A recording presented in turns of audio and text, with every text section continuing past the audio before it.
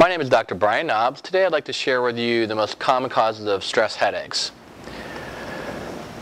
Stress headaches typically come from major or minor trauma. And what I mean by major trauma is car accident, a work injury, a sports injury, something like that, where there's a specific instance that leads to headaches.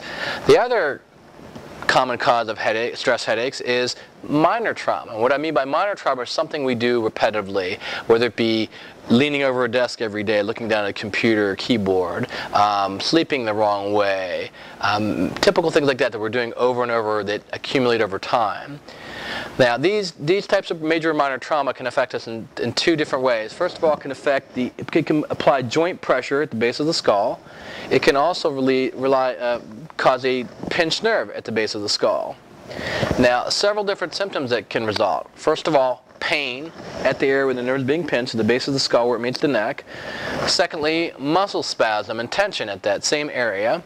And thirdly, restricted motion. Due to that muscle spasm and pain, we're not able to move our neck down, forward and backward and side to side like we should.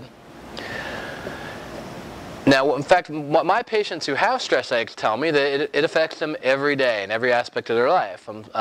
Their ability to work. They miss more time from work due to a headache, or they aren't as productive at work due to a headache. Also, their activities of daily living are affected in a negative way.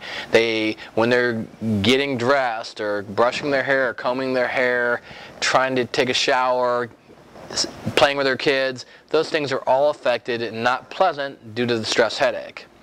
And finally, their ability to sleep. A lot of times if we're getting stress headache, we have difficulty sleeping and a decreased quality of our sleep. So if you're tired of living with stress headaches and you'd like to do something about that, call 896-9355.